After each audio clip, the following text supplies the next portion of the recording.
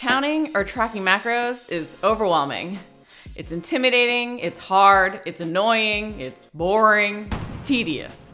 It really sucks to start. But it's also the best way to get results efficiently while learning how to create a sustainable lifestyle balance so you can adjust your nutrition even as your needs and goals change over time. If you truly want to understand your own diet, you need to start tracking macros. Because I know it can be a super hard and frustrating change to make, I want to share 3 common mistakes I see people starting out making and what you should do instead. But first, a bit on what macros actually are and why tracking isn't the restrictive thing we can often make it out to be. So what are macros?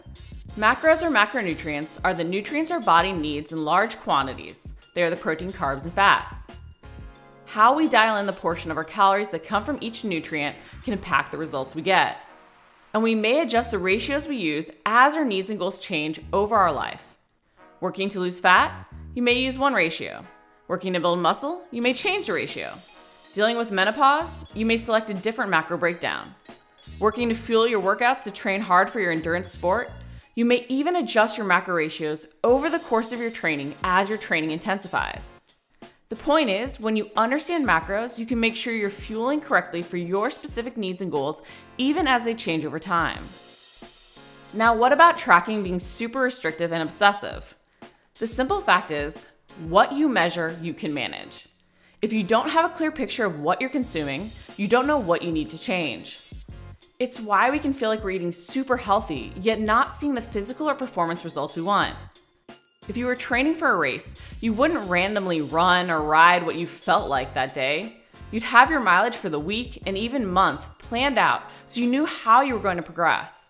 And you'd track how each run went to make sure you were progressing the way you wanted. Why wouldn't you want to give yourself the same data to adjust your fueling? I think so often we feel that tracking is restrictive because we've only used it to count calories for restrictive weight loss diets that left us feeling like we had to cut everything out and be miserably hungry. But tracking itself is not restrictive. Your tracker isn't judging, it's just giving you a picture of what you're eating. So stop judging yourself and realize the data is there to inform you and help you. See it as the opportunity to better fuel your body and give it what it needs. Of course, if you do have an eating disorder, you need to seek out professional help, but too often we simply use this as an excuse to not make the hard changes we need and truly invest in learning how to fuel better. So if you're ready to get started tracking macros, here are the 3 mistakes to avoid and what you should be doing instead. Mistake number 1, not tweaking what you're currently doing. When we are motivated, we often go to extremes in an attempt to get the best results as fast as possible. But the second our motivation and willpower fades, we are left with unsustainable habits and end up right back where we started. That's why it's best to use that initial motivation and willpower to create sustainable habits, making small tweaks to what we are currently doing. So before you even attempt to change anything in your diet and hit any specific macro ratios, just start by tracking. Track what you are currently doing. Don't make any changes, just see where you're at. You can then start to tweak from what you're currently doing so that you don't physically or mentally rebel against extreme adjustments. Part of why we so often fall off tracking in our macros is the struggle to hit ratios that are far different than what we are currently consuming. It's such a dramatic change it can feel impossible.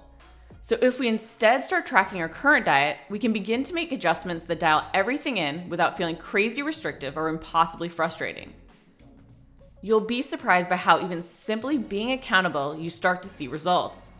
Not to mention how eye-opening it really is to see the breakdown of the foods you're consuming. Mistake number 2, not putting protein first. The more changes we try to make at once, the more overwhelming an already complicated process can be. Often we dive in, not only shooting for a macro breakdown far different from what we are currently consuming, but we ultimately have to adjust everything in our diet all at once. And that can feel impossible. So when we can't hit the ratio, we give up. Instead of shooting for hitting a ratio perfectly, where you have to adjust every macro at once, focus on one thing at a time. Often the macronutrient we most need to focus on is protein. Whether you're plant-based, omnivore, or straight carnivore, protein is often the macro we tend to underutilize in our diet. Let's face it, carbs and fats often taste better and make up the foods we love. But protein is key whether we want to lose weight while retaining lean muscle, build muscle, recover faster, or even age well. It becomes increasingly important too as we get older, as we become less able to utilize protein as efficiently, not to mention we have a harder time building and retaining lean muscle. So focus on hitting your protein amount first. Let your carbs and fat fall where it feels best. You can then start tweaking those other macros based on your training and goals. And by starting with protein, you can start to see great aesthetic changes. You'll find it a much easier process to get lean while feeling fueled if protein is your focus to start. Mistake number 3, not tracking everything. Measuring and tracking everything is tedious to start, but it's the best way to really understand your portion sizes and the true breakdowns of the foods you're eating. Plus, let's face it, often we don't want to track because we don't want something to count. But guess what? If you don't log it, you still ate it, and it's going to impact the results you get.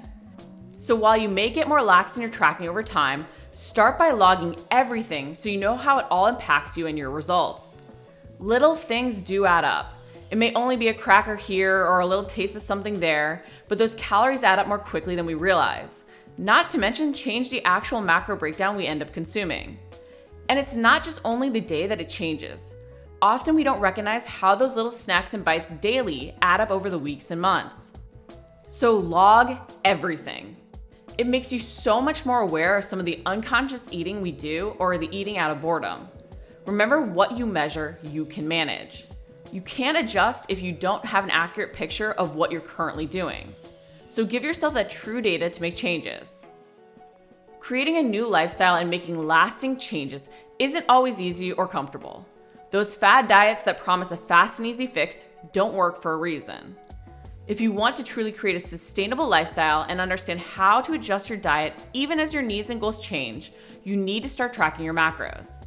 It may be boring and tedious and frustrating to start, but it's far less frustrating than spinning your wheels, working hard not to see the results you truly want.